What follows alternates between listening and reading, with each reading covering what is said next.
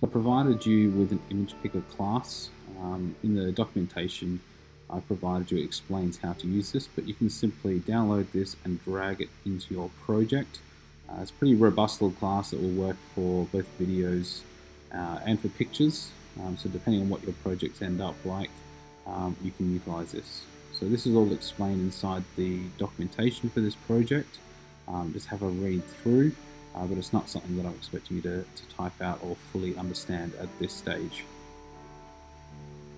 Okay, so then inside our view controller, we can start to use a new instance of this class. Just give myself a little space. So variable, image picker of type, image picker.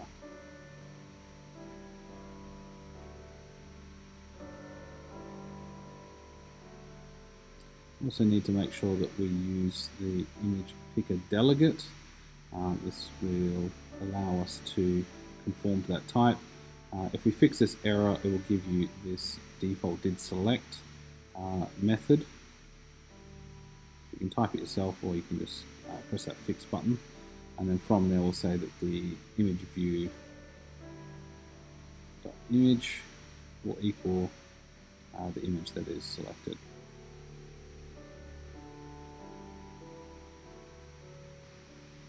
Within the viewDidLoad method, I'm going to set this image picker up to present the controller. So this just configures it so it's ready to go, instantiates that. From there we can find the text output and just give some instructions to the user so they know what to do. So we'll say select the button to get the image. Okay, next we're going to go to our button action.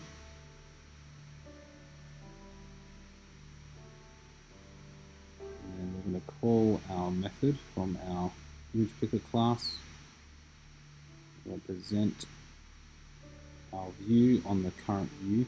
So we send it from the sender. And we just need to modify our button to make sure that it's an IB button in order for this to work. When we click the button, that method will be shown. So let's give this a run. Then make sure that it matches the same type.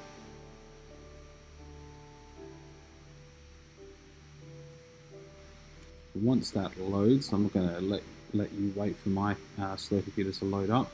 But once that loads, you should hopefully see your working image picker. But give it a test before moving on to the next stage.